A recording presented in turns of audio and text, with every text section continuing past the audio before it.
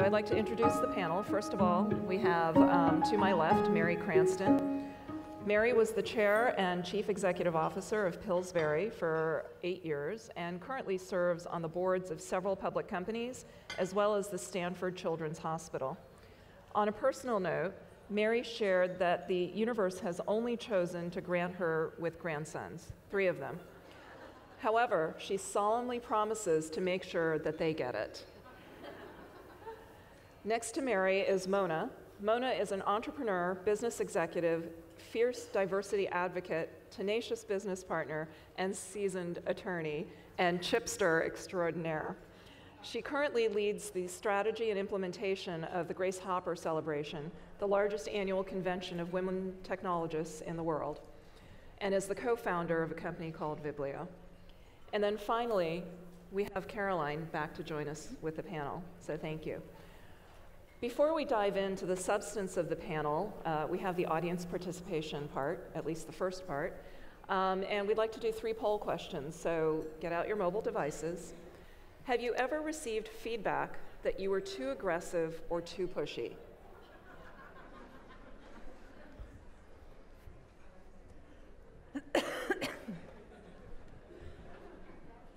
Interesting. I'm shocked.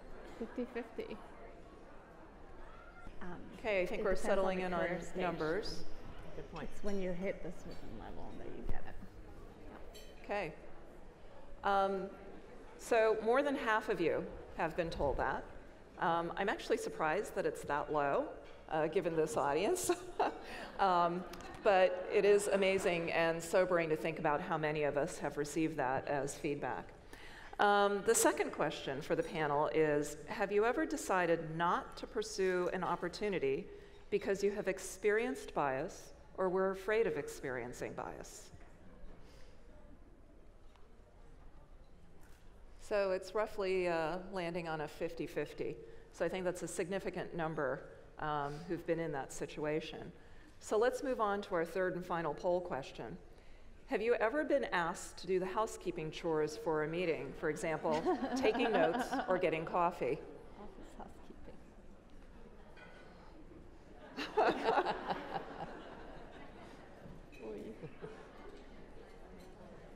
Unfortunately, it looks like the yeas have it by a wide margin. So the purpose of asking you those questions is to get all of you thinking about what is unconscious bias and whether you personally have experienced it. So my ask is that as you listen to our panelists, start thinking about questions that you want to ask them, as we'll try to leave a fair amount of time at the end of the panel to address those questions. So let me start off by asking Mary, can you share an instance from your own career in which you felt like you experienced unconscious bias? You know, I actually think now that it's just in the endemic culture, so it's around all the time. And for me, as a kind of an early mover, I'm kind of old now, where there weren't very many women in the environment, it took me a while to even realize that there was an issue. We were kind of just happy to be in the workplace as females at all. And I've spent the last 20 years on the Catalyst board, so I've spent a lot of time in the research in this area, and it's all kind of come together for me now. But I remember when I was younger, working my way up through Pillsbury, and I became a partner, and I was really kind of thrilled that I was a partner, you know.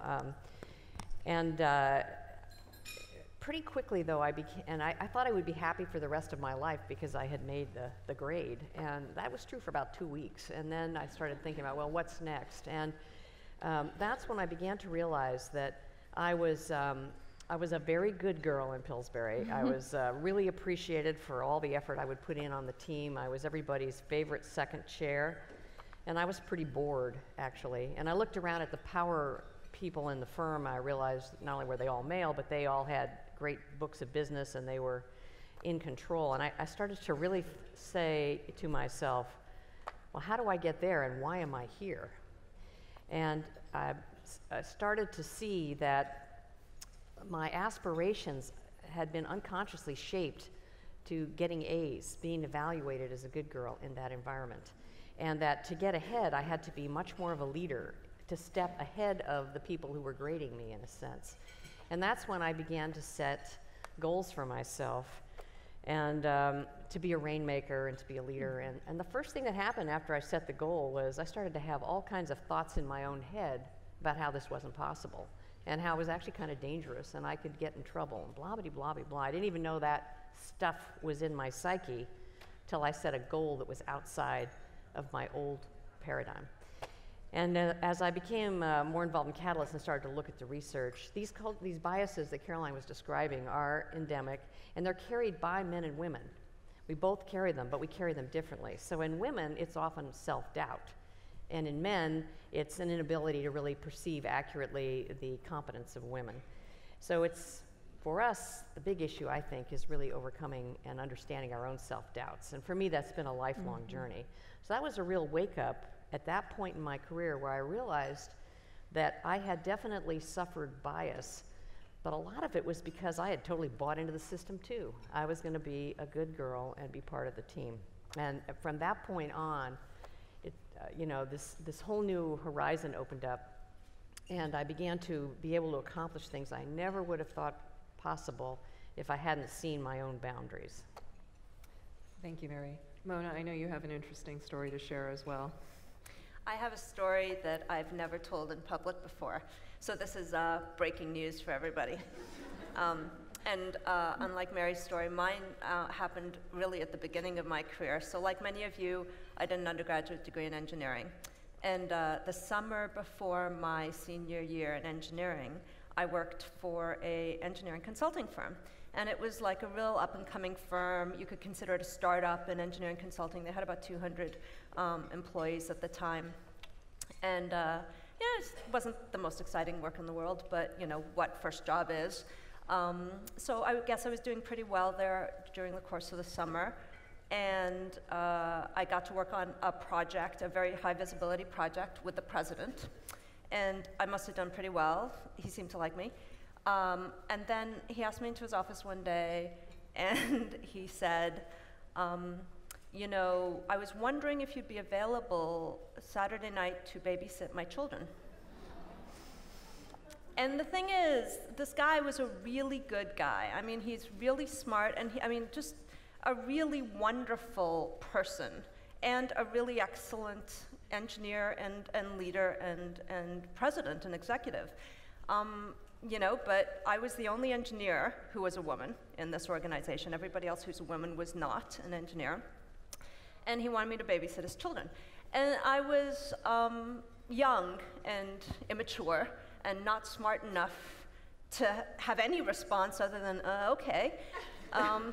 And so I showed up at his house Saturday night, and I met his wife, and I met his children, and I babysat, and he paid me. And then the next morning on Monday, I went to work, and I did engineering. And then he asked me again. In fact, once, so I babysat his children a couple of times. I'm embarrassed to say this in public in front of like 450 women. That's how dumb I was back then. But the thing is, this lack of confidence. I had no confidence to say anything other than, okay. There was one night where I actually babysat his children overnight. So I slept in his house. I slept in the president's house. It was just weird. Anyway, did really well, went back to school, did my last year of engineering. They called me up in December and said, we loved your work, do you want to come back? And I said no. And the thing about it is, at that time, I couldn't have told you why I said no. I just didn't like it. I didn't like it. And so I didn't. I left technology. I went and got a law degree and went into another profession that has a whole bunch of bias around it, so I'm not sure that I did myself any favors. The thing that's really sad when I look retrospectively on it is that this organization, this engineering consulting firm, ended up being a massive success. So they were doing really well. They grew to like over 1,000 consultants. And I did not participate in that success, even though I did really well there. And it's because I felt uncomfortable. I felt really uncomfortable because of what this really well-meaning man did to me. And I couldn't have identified at the time that this was bias. I knew I didn't want to be there. So moving on to some of those practical strategies, Mary, I know you have a framework that you share with others about how to deal with situations when you're experiencing unconscious bias. Yeah, Catalyst came out with a study a couple of years ago. It really captured me. The quintessential way to think about the male-female bias in the workplace is the stereotype is that men take charge and women take care. So we are naturally assumed. That's kind of the default stereotype. And if you want to be seen as a leader and you're female, you have to do a little more, as Carolyn was saying. McKinsey also undertook a very long study where they interviewed virtually every woman CEO in the United States, and then women like me who led big professional services firms, women who were the head of their government in other countries, couldn't do it in the US because we haven't had that yet, and women who led major universities. And the question of these women was, how did you get to the top of a male-dominated field? And these women gave long interviews, were very honest about looking back on their career, what was it, that allowed them to kind of break through the mold. McKinsey, in writing their book, decided not to go into the stereotypes themselves because they felt at that time that communicating around it was kind of complicated. But these, if you know a lot about stereotyping and you hear these patterns that emerge from the interviews with these women, kind of the hair stands up on the back of your head, because it is absolutely the best ways of trumping the cultural bias. And one of the things that was important for me to understand is that the cultural biases are unconscious. They are not malicious. People don't even know they're doing it. And in my own experience, as when I read the McKinsey study, I realized I had basically figured all this out, and that's how I kind of did it myself. So I can attest that these are very helpful things. And my experience with them is that as you master these 5 things, cultural bias kind of melts around you. You just don't notice it as much. I can certainly go into an environment where people don't know me and I have to work a little bit to be seen, but I think these are really, really helpful 5 areas. So they are, generally women need to find something that they're really passionate about, that they can find an intrinsic sense of meaning. And when you understand cultural bias, you can see why that's the case. I mean, if you didn't really care about it, why would you put up with all the crap from the cultural bias? Second thing is energizing. This one was probably the biggest eye-opener for me. We all, especially as women, we multitask to beat the band, and we carry a lot of things, particularly shoulds from the family. You got to do the Christmas cards, you got to do the holiday entertaining, and blah blah blah. And the most successful women have figured out that you can't do it all, but you really need to ruthlessly prioritize. And what they do is consciously deal off the bottom the stuff they least like to do. And so you have to actually ask your own body, how do I feel about unloading the dishwasher compared to some other task? It gets that simple. And you just get rid of all the stuff that for you, and it's an idiosyncratic decision, for you, the stuff that drags your energy down the most. You can't get rid of all of it, but if you unload the bottom stuff, you'll find that your whole level of energy to do things goes up. Third thing is to learn to reframe. Because of the culture that we grew up in, we tend to have a lot more self-doubt. As I said, when I started to push the edge of what I thought was possible and set really big goals for myself, it was these fears that came up, and they were in my own head. And so I had to actually deal with them. I had to use a lot of energy. What all of these women talk about is learning the skill of reframing, kind of becoming conscious of the way they think about incidents or experiences that are less than positive. Do you let it start you on that vicious cycle downward of all your self-doubts, or can you kind of intervene and start looking at it cognitively? Is there another explanation here?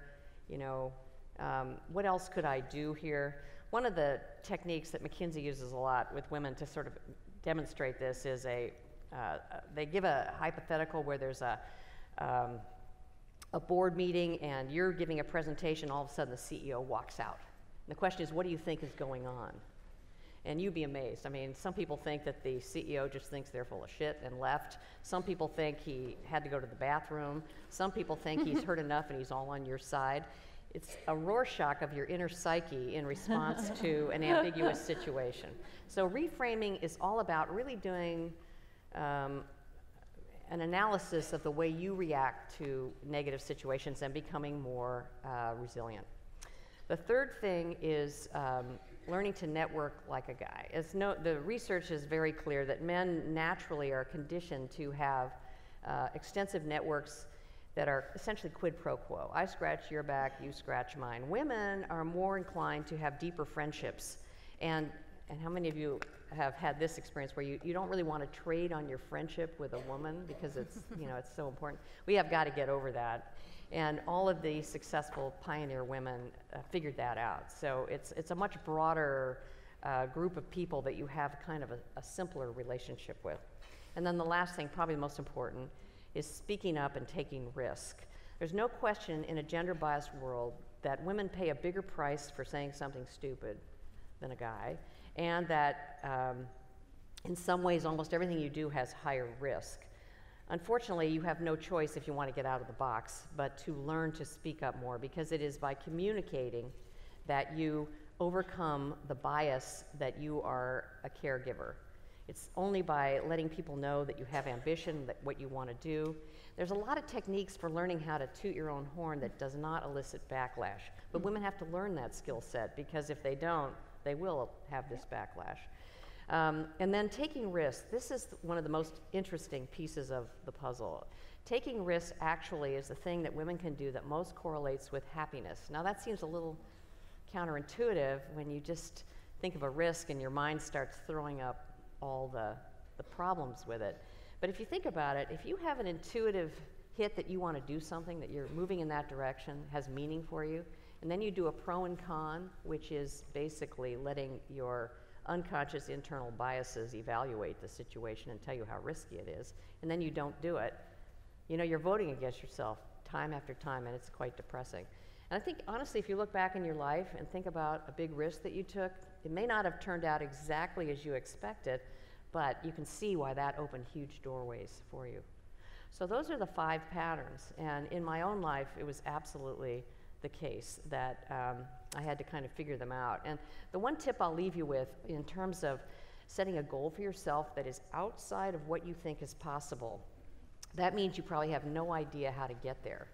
And my first big goal was to become the top rainmaker in my law firm. I had no idea how to do it. I'd never seen a woman rainmaker.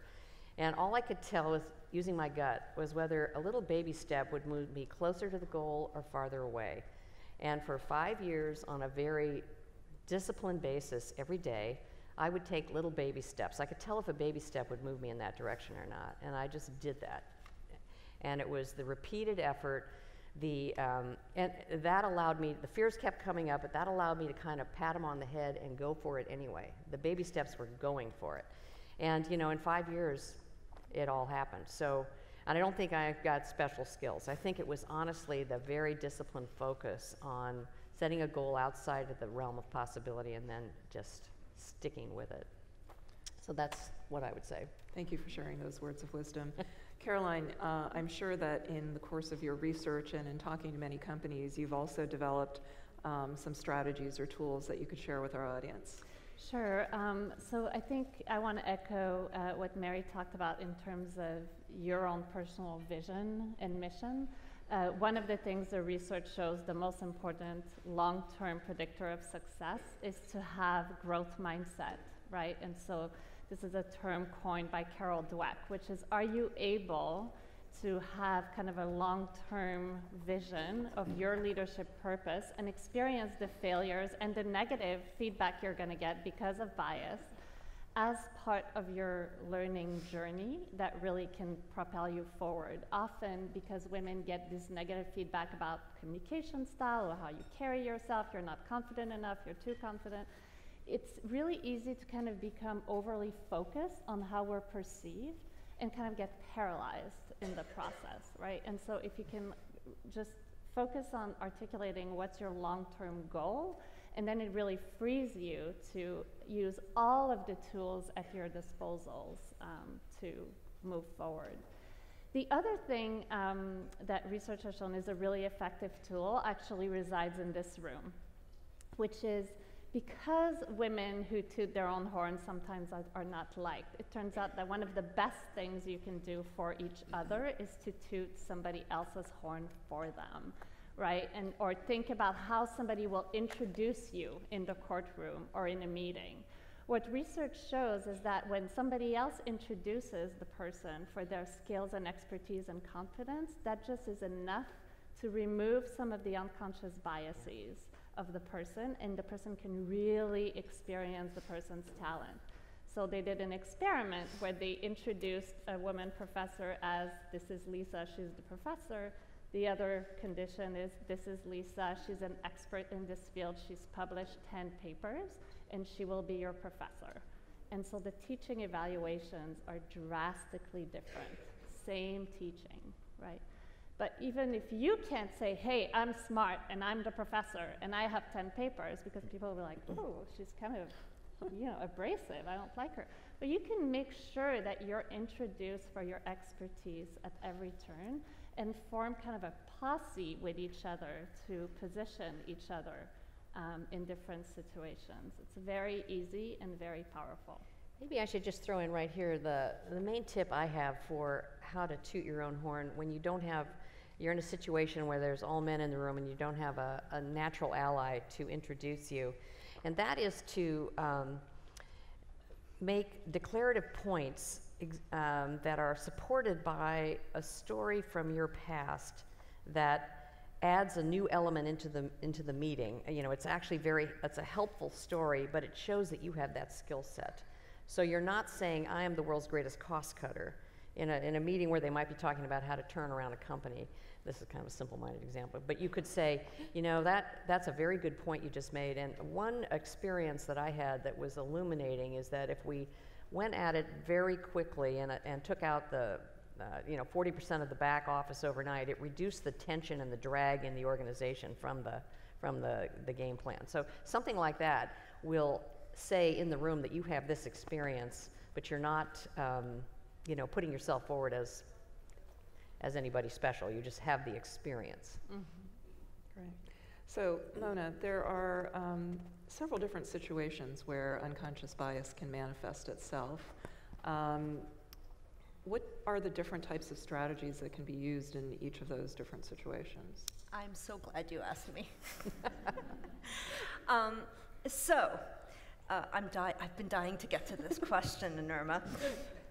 And let me tell you why, by way of background. So I've actually spent over a decade building up women's programs to talk about how women should, act and respond and stuff like that.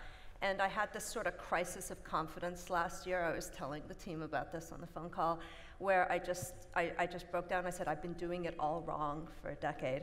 And there's still room for that. And you've heard a lot of advice on this panel and on other panels on how we should address things. But I call this sort of what I call preaching to the plaintiff, right? We're the plaintiffs because we suffer bias. And we are being preached to about how we should handle that. And I had this crisis of confidence last year, and I decided I'm going to stop doing that. So I want other people to continue doing that, but I'm not going to do that anymore. I'm going to preach to what I call the decision makers. And so you guys are plaintiffs in this room, but the majority of you are also decision makers in this room. And so, before I answer your question, I want to talk about how bias manifests in decisions, like hiring decisions and performance decisions and promotion decisions. Because, I think it's sort of a fun case scenario to go through. So let's take, for example, a particular bias that happens in hiring. So there's different kinds of biases, right? We haven't talked about that too much today, but there are different kinds of biases. So in hiring, there's a kind of bias called an in-group bias. Mm-hmm. And everybody understands what that is. We've talked about it a lot. And it basically says that, hey, if you're a lot like me, then I think that you have superpowers like me. And so how does this manifest itself? It manifests itself, I'm going to be overly stereotypical here, so I hope you'll forgive me. But I'm a guy, I'm hiring, and Jim's, for let's say sales position, and Jim's applying, and Jim's like me, he went to Stanford, he golfs, I golf. Therefore, he's like me, he must be great at sales, so let's hire him for the sales position. That's in-group bias in a hiring scenario, right? Well, then you get to performance reviews. And there's a number of different biases that can be expressed in the context of performance reviews, but let's look at one of them, which is called confirmation bias, and you guys have probably all heard about that also. And confirmation bias basically says that, you know, you only pay attention to evidence that confirms what you already believe. And here's the thing, society teaches us all, you know, Carolyn, you said this in your opening remarks, it teaches us all to believe that leadership is a masculine, prototypically masculine trait. So even women and minorities will believe that you're more of a leader if you're a white man, right? That's confirmation bias. So how does this manifest itself with Jim? So Jim just got hired because he's like me, and now I'm getting ready to review Jim, and you know, there's been a complaint from a customer about Jim, and I say to myself, well, you know what? That's just a crazy customer, because that evidence does not confirm my belief, which is that Jim's a great person and also a superhero. And so now I've given Jim a great performance review. Boom, right? All right, so now we move on to the next step. And you can see a different kind of bias when you're looking at promotions. So there's a bias called the halo bias, or the halo effect. And you might not recognize the name of it, but we've all seen this happen, right? So the halo effect is, oh my God, you're awesome at this, you must be awesome at everything. And it generally only applies to men. And so the next step in the process is, okay, so Jim, I have told you all, I've proven that Jim is a fantastic salesperson because we ignore the evidence that he's not, and by the way, he's like me. And so I think he'd be great running head of sales for the entire company, right? That's the halo effect. And suddenly Jim, who might not have even merited getting the job, is now the head of sales because of a series of biases that affect hiring and performance and promotion. And the problem, in my mind, is not to tell us to do something different. The problem is to figure out how the decision makers stop inserting their bias into those key decisions. And how do we do that? Well, you know, it's sort of obvious, and people do talk about it. You get a broad swath of feedback from a broad cross-section of diverse people with diverse views.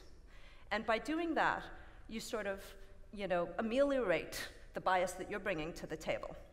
And why don't we do that? Well, we don't do that because it takes a lot of time, and we're running at 1,000,000 miles an hour, right? And so everybody knows that we should take some time and get a diverse pool of candidates to hire from. But we don't necessarily do that. And everybody knows we should do a massive 360 before we do performance reviews. But 360s are such a drag, and everybody hates doing them, right? So everybody knows these things in the same way that we know we should exercise every day, and yet we don't, right? And so the thing that, if I was going to leave you guys with one big takeaway from this, is that we are all leaders in IP, except for me now. I'm not a leader in IP anymore, but I still get to sit up on the stage, thank you very much. But we're all leaders in IP. We are all believers in innovation, and we are all advocates of diversity. And there are a lot of new technologies out there that make the process of getting diverse feedback much easier. But we're not spending the time looking for them. And as decision makers, we're not spending the time advocating to implement them and to enforce them within our organizations. If there's a single scalable thing I think we can do to address your question, because I'm finally answering your question, is to actually start looking at technology to scalably help us address the bias problem. And I think if I can build on your point, it's also really focusing on criteria. Often, you know, it's Jim does this, Jim is great at this, therefore, but there's no conversation around what are the criteria we're evaluating these people on. And the simple fact of defining criteria as a group, as a hiring group, or as evaluators before you start looking at people dramatically reduces the probability of bias being inserted. But then you start noticing how criteria are not well defined or how they shift in the process. So really looking at criteria, and can we evaluate people against consistent criteria is a great equalizer. In our example at Stanford is our faculty advisor sits on the hiring committees for new faculty, and whenever teaching evaluations are mentioned, for example, she just elevates the conversation. She doesn't say, oh, well, here you are, biased, right? She says, wait a minute, is teaching evaluations one of our criteria? Because if it is, we need to review all the other resumes we already talked about and apply that criteria consistently, right? So she often serves as kind of a criteria monitor. And it's not defensive, it just elevates the conversation, and everybody can agree that they want to evaluate people fairly against a criteria. Let me leave in here too, because jump on this point, because I think Catalyst has actually concluded that this is the heart of the glass ceiling, that women's potential is just not evaluated in the same way, and that most of the measurement devices out there are very flawed. Even a question like rate this person's potential is a completely biased question after what you've heard. But as you both of you, the point both of you made, a guy who does a great leadership job because men take charge is going to automatically be presumed to be good at each leadership job, whereas a woman who does a great leadership job in a particular area will be seen as a very gifted idiot savant, really good at that thing, but has no stretch potential. And sitting on boards, I see this all the time. That's one of the reasons why women need to get on boards, because our view of the pipeline is very different. And I have great sympathy with your desire to fix the problem as opposed to fixing us. But I also have had this desire my whole life. I've been working for 45 years now, and it's a lot better, but it's not fixed yet. So I would say the one thing, to go back to what I was saying earlier about communication, if the bias is there, the default stereotype is that you'll be really good at what you've already proven you can do, but not seen accurately in terms of your potential to do something else. And the best way I have found to address that within your organization is find sponsors, men or women who have the ability to help you navigate your career. Make sure you communicate very clearly what you want to do and why you're the best candidate in the company to do it. And because women are so under-evaluated for this thing, if you can put together a good, cogent elevator pitch on why you would be the right person, it tends to be accepted. It's just that because of the unconscious bias, nobody else is going to do it for you. So it requires a lot more effort to get these things accomplished. And so I think you don't have to take it, but you do have to be smart about how you get your next steps aligned for yourself. Great. Mona, I'm sure you have an opinion on this one. What are some strategies that have not worked for organizations to address the issue of unconscious bias? It turns out I have an opinion on that. And this too is another controversial opinion, so I'll be the controversial person on the panel today. So, you know, the thing is that, so I don't believe that bias training is necessarily the be-all and end-all of it, which isn't to say that unconscious bias training isn't valuable, because education is valuable. But it turns out that while there's been this, you know, incredible amount of research to talk about the fact that bias does exist and the different ways, as we've talked about bias, how bias exists, there's actually very little research that proves that unconscious bias training has an effect to de-bias. But this is what our solution is today. We spend all of our money and time training, which is great from an educational perspective. But as I said earlier, let's not confuse education with change. We all understand we should exercise more. We've been educated. That doesn't necessarily mean we change our habits, right? Absolutely.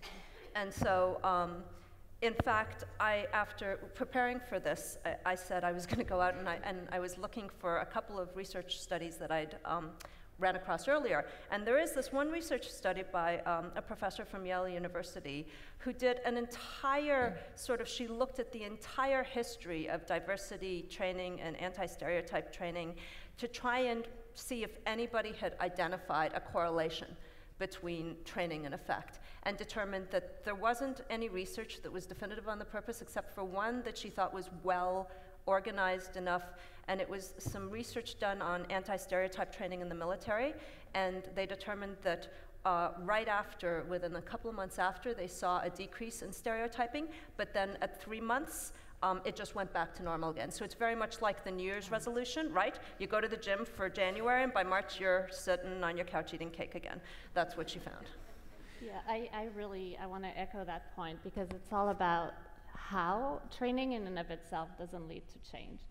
Training as a mechanism that's built in a clear accountability structure with clear metrics and actions for success can be an accelerating tool, right? But there's been research showing that if all you do is say to people they're biased, you're actually increasing their biases. That's what I said at the beginning. Mm-hmm. In fact, that's a waste of money, right? So if you just say, yay, we're biased, people actually do worse than on the bias test. They do worse, so that's not a good investment whatsoever. If the message is bias exists and we all have collective accountability and responsibility as a firm to fix it where it shows up, then it can help. So it helps if it opens the door for really targeted accountability and intervention where people will feel a sense of ownership for change. So. You know, some of the most successful experiments have been where large companies, mostly with male CEOs, try to get more women up in their upper ranks and they're not successful. So they're frustrated and they get together and they sort of challenge each other mm-hmm. to bring more women up or to put more women on their boards. And they get into the sport of bringing in more women. And that seems to be slightly more successful or acceptable than quotas, which I'm kind of in favor of if we don't get there any other way. And what that really is it's sponsorship from the very top. And that can move the needle fairly quickly. Yeah. And I'm seeing on the Catalyst board is mostly made up of Fortune 100 CEOs, so most of them are men. But over the last 15 years, I've seen a big change in the awareness of these top CEOs in terms of how entrenched this problem is and how difficult it is to shift. And they've all tried bias training and nothing's moved the needle. And so they're now getting into this competition game, but they're also in some of their companies putting in sponsorship programs where their senior executives have accountability for the entire succession plan, and it's tied into their compensation as one of their key goals. And that seems actually to be fairly effective. Now, many companies aren't willing to do that. Money where mouth is. Exactly, yeah. exactly. Right. Somebody told me you need to go after the head, the heart, and the wallet. Yeah. If you're missing the wallet, change doesn't happen. So I actually have several more questions, but I want to make sure that we have time to take questions from the audience. So what's on your mind? What would you like to hear from the panelists on?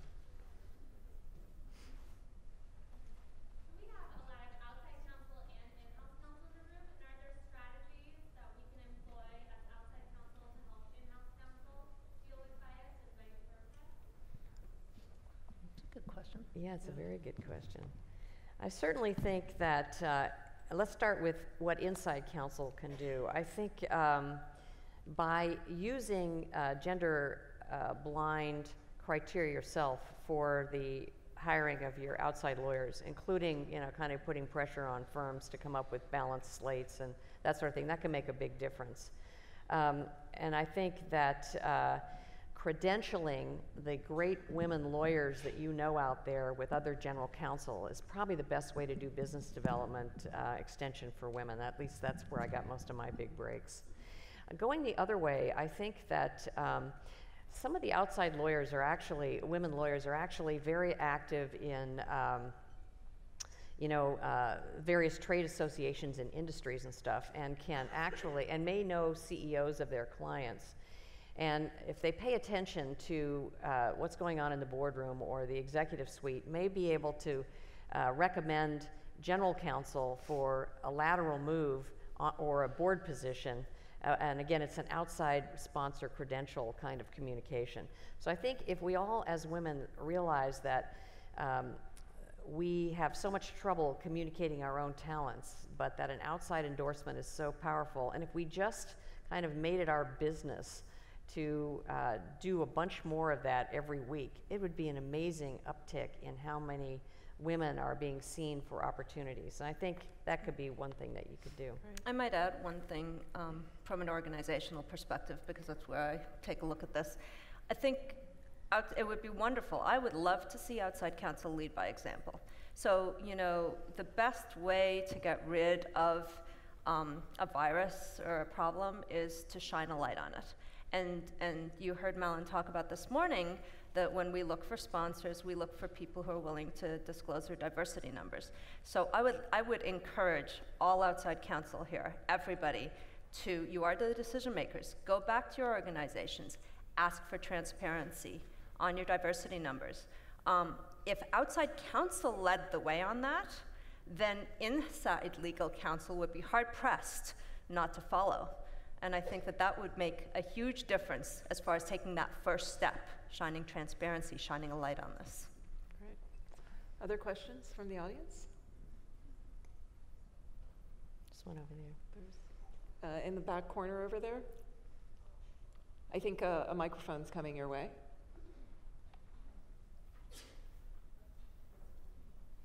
So in the babysitting example, if you had been at the time aware that what he was saying was biased in a particular way, at the time that it was happening, what would your response have been, or what would you recommend to someone? If I had been mature, yeah.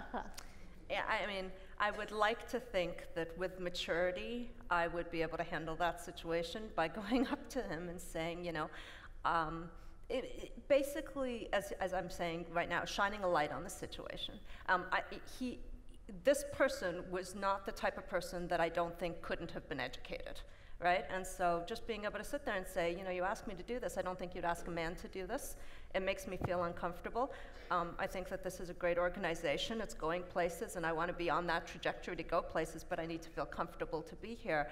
I'd love to help you find a babysitter. You know, it's just not me. You know, and let me generalize on that a little bit, because I think part of the problem is most of us do have good girl stuff. You know, we feel most comfortable when everybody around us is telling us we're doing well and we're helping in every way we can. In law firms and in legal departments, oftentimes that leaves us saying yes to things that don't really fit with our strategic goals for ourselves. So you start with the goals, and then you figure out what you have to do to accomplish those goals, and those become your first priority. And then the question is, what do you do with everything else? And I think, when was the last time you guys had a lot of free time? Probably kindergarten. So it's always a question of what you say yes to and what you say no to, and I call it the strategic no. So if somebody comes up and asks, if you're in a law firm, comes up and asks you to take care of the summer program, you have to look deeply and say, does that line up with anything I'm actually trying to accomplish for myself? If the answer to that is no, then you have to tactfully say no to that. You know, I would never just say, no, I'm not going to do it because it doesn't fit my goals. I would say something like, you know, it's such an important task. I'm worried that I'm not going to have the bandwidth because I'm working on the most important client for the firm right now, and they're doing a lot of big deals. So that you're tactful about it, but you're very, very conscious all the time about what you're not going to do. And that for me was probably the biggest, action item that came out of this insight that, I needed to set my goals and go for it, is what I had to clear out. And like most of you, I mean, I was running the summer program and I was doing, running marketing, and I just had all this other garbage that everybody in the firm was telling me what a great person I was to do that and how good a job I was doing. It made absolutely no difference whatsoever to my career development or my compensation. I've heard successful women, great examples, say, well, I've done X service work. I would love to offer this great opportunity to some of my colleagues, right? And so make it as an opportunity that others should have access to, and reframe it not as, oh my God, you're asking me to do the office housework again, but say, let's consider how this work is distributed so that everybody can benefit from this great experience for their career. So I know there's a lot more burning questions in the audience. I hope that we'll be able to continue this discussion during cocktails this evening. So I know that I think Mary has to leave, but Mona and Caroline will be around. So feel free to continue the conversation this evening. I'll be here for cocktails. I just have to sorry. disappear right now. Great. Thank you to our panel.